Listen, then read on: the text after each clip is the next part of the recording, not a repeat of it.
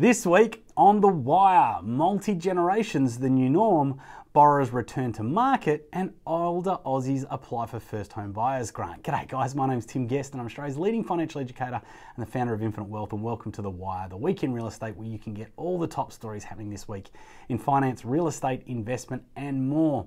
Now please like, comment and share this video, and if it's your first time tuning in, welcome along, and don't forget to follow or subscribe wherever you are seeing this.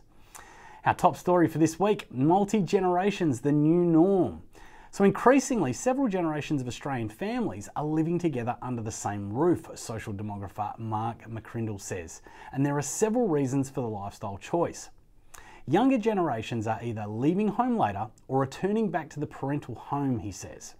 Then, on the parents' side, they're living longer, and sometimes the older parents are moving in with the middle-aged children, creating the 3 or in some cases 4 generations under the one roof.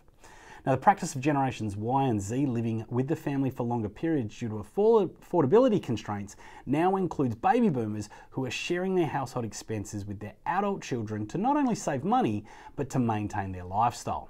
McCrindle says fewer than 10% of Australians now move out of their home into retirement homes. Having several generations sharing the running costs of the home creates a win-win situation because each party is paying less than they would if they were running their own rental, he says.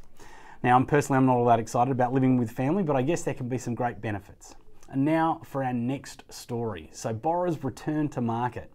So mortgage lending rose in every major state during the last quarter of 2019, and mortgage brokers attribute the increase to easier lending conditions and renewed buyer confidence.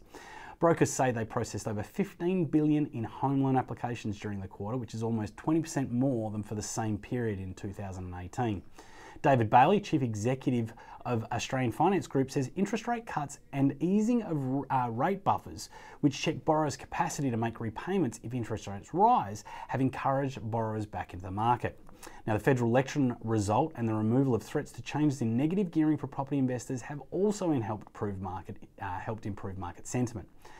Non-major bank lenders were responsible for almost half of the home loan applications, which is the highest since 2007. Now, the average mortgage size has also increased in the final quarter of 2019 and is now $539,000 compared to $508,000 for the same period in 2018. Let's move on to our final story. Older Aussies apply for first home buyers grant. So the National Housing Finance and Investment Corporation has given first home buyers an insight into who is applying for the federal government's new first home loan deposit scheme. Many of those applying are single and are aged over 35, with new figures showing the first 3,000 applicants, a quarter are aged 35 or older, and some are aged in their 40s and 50s. Now, the vast majority of applicants are single, which is 60% of the applications. Now, many have incomes that fall well below the thresholds, giving those on lower incomes hope for getting into their first property. Now, Chief Executive Officer Nathan Dal-Bon says the average income for applicants with pre-approvals is well below the threshold for both singles and couples, allowing those on a modest income to buy their first home. So far, the median taxable income is about $68,000 for single and $108,000 for couples. And this is well below the selection criteria, which dictates that individual applicants cannot have a taxable income of more than $125,000 and couples cannot be earning more than $200,000.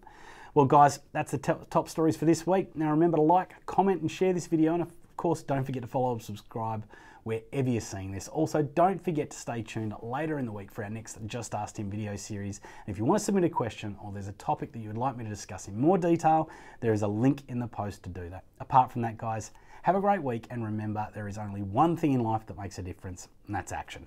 See ya!